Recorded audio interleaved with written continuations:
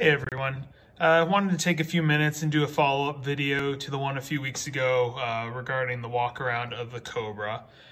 Figured I would get underneath and just kind of show you some of the things I didn't get to show in the previous videos. So starting here with the front brakes, this is the driver's side front. You can see the caliper is pretty wet. It's been leaking fluid for some time. So this is on the list of things to get done right away before I start driving this car. Stepping back a little bit, you can see it's got the original Ford control arms that were hacked up and then the bracket bolted on just to put the factory 5 coilovers on. So probably will eventually get tubular lowers for it and probably upgrade the coilovers. And then just coming over to the other side, you'll be able to see as well.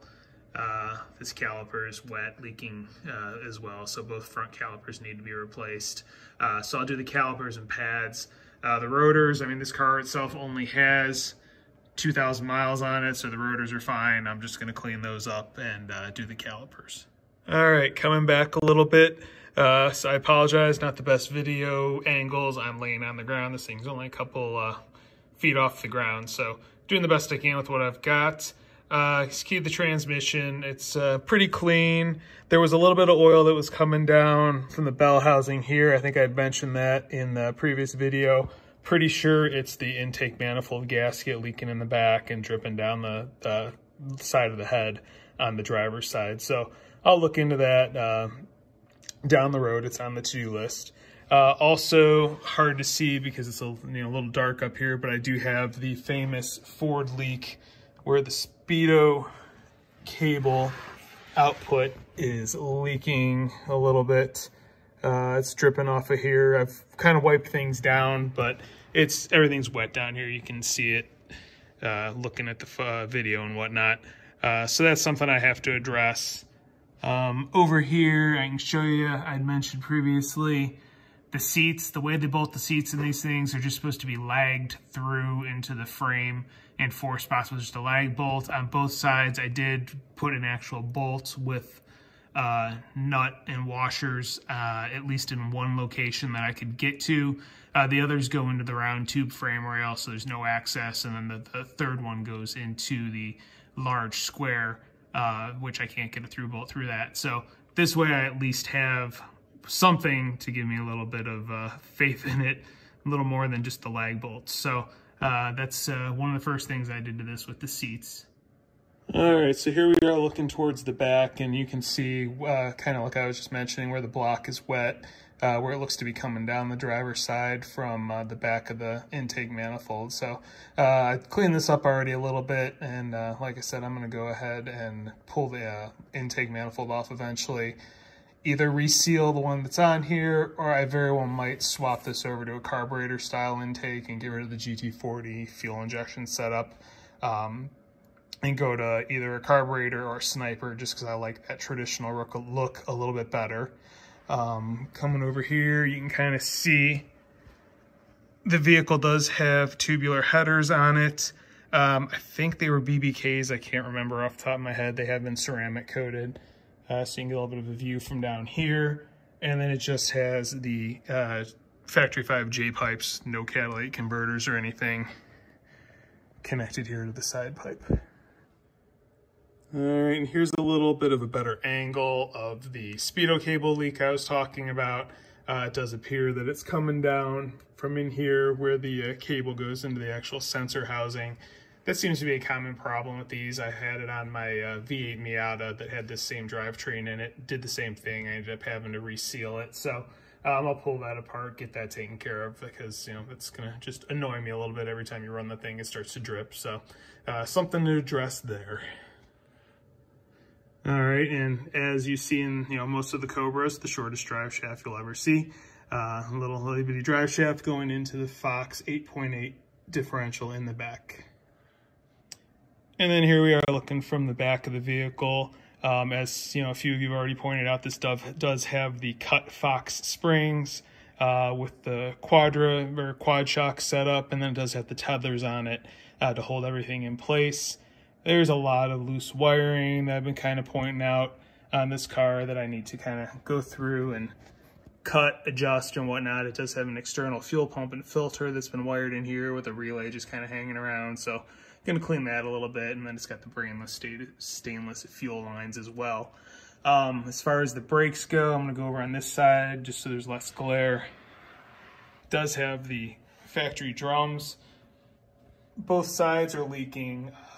This side not as bad. The passenger side much worse. I am gonna do the 11.65 rotors with the 46 or 47 millimeter Thunderbird caliper swap, just to kind of balance the braking out a lot better, and get that done. We'll start with the front discs first because I'm still working on gathering parts to do all that.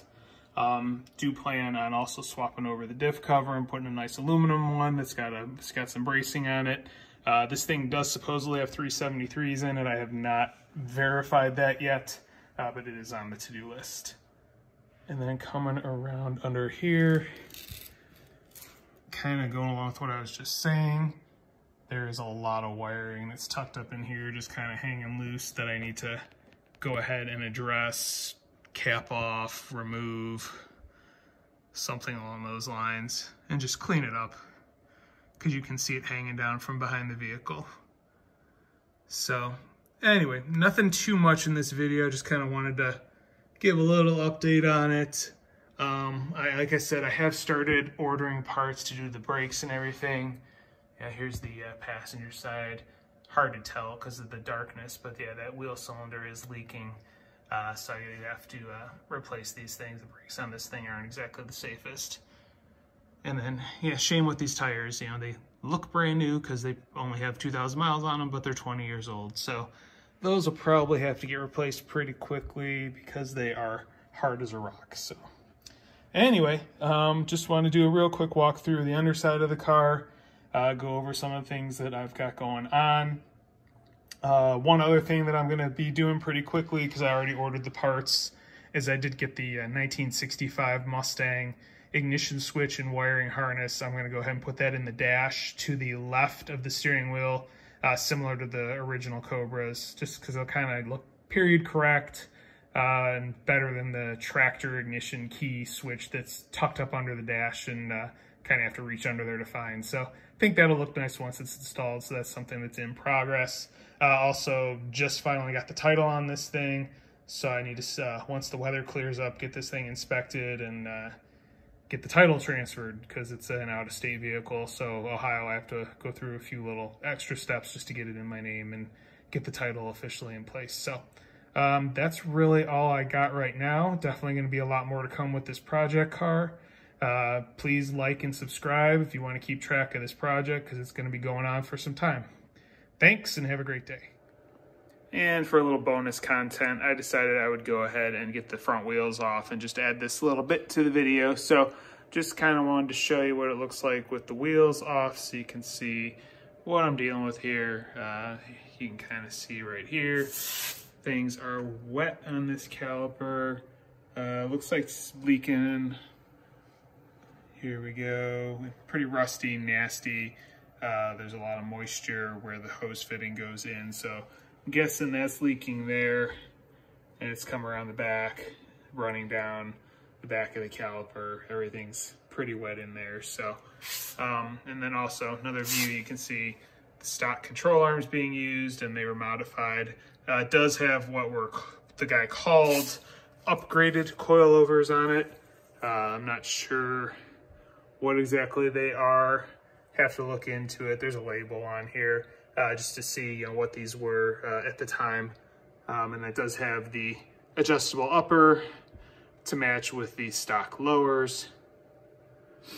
And then kind of going back to what I was saying about wiring, I just want to go ahead, kind of loom all this stuff up on both sides, clean it up, make it look a little nicer.